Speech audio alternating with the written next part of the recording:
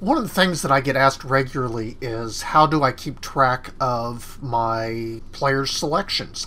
How do I keep track of the avatar that they've selected or the sprite that they've selected for their character in the environment? How do I add the inventory objects or keep track of everything that's involved with working with what the player has selected in the Lua scripting language? So with this tutorial, I'm going to show how to select basic player setup, how to keep track of that information and store that. I'm going to use the Solar2D, formerly known as Corona, SDK for this example, but everything that I'm doing would apply to anything that is using the Lua scripting language.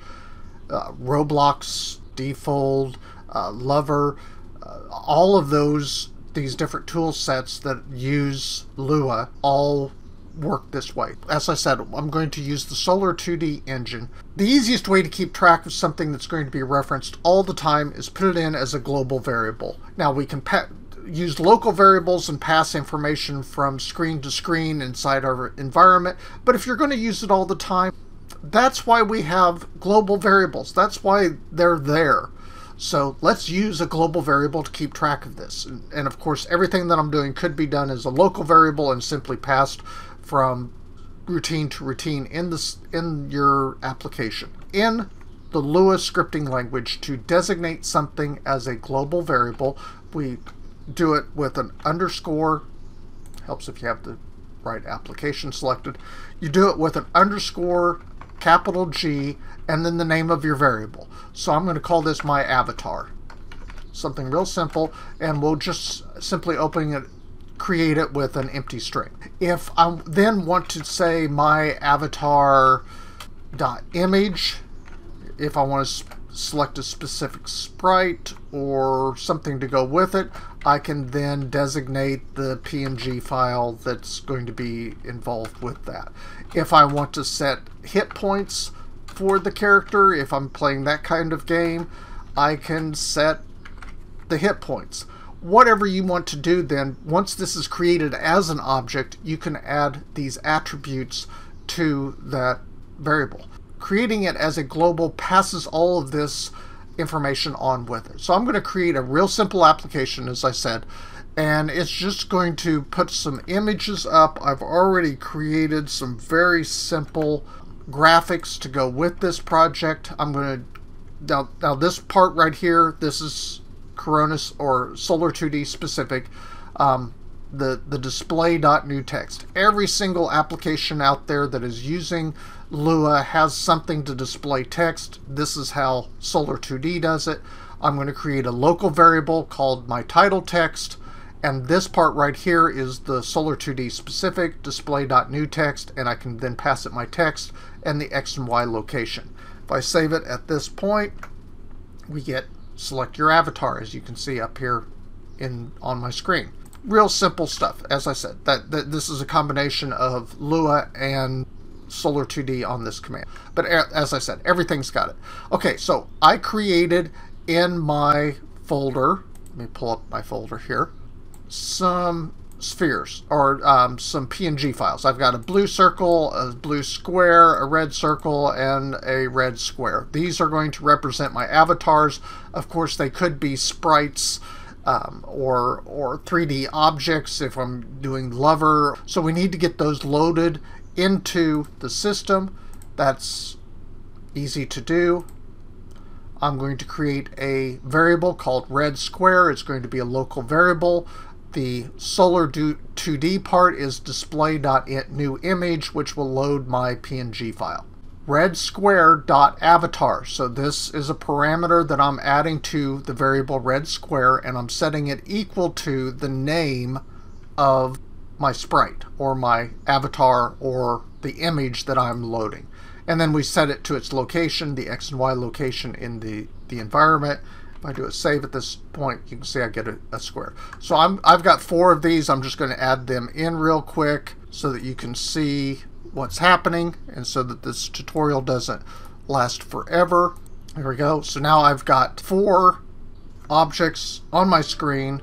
Once they've got that selected, then we need a function that is going to allow them, based upon what they select, to show what they've done.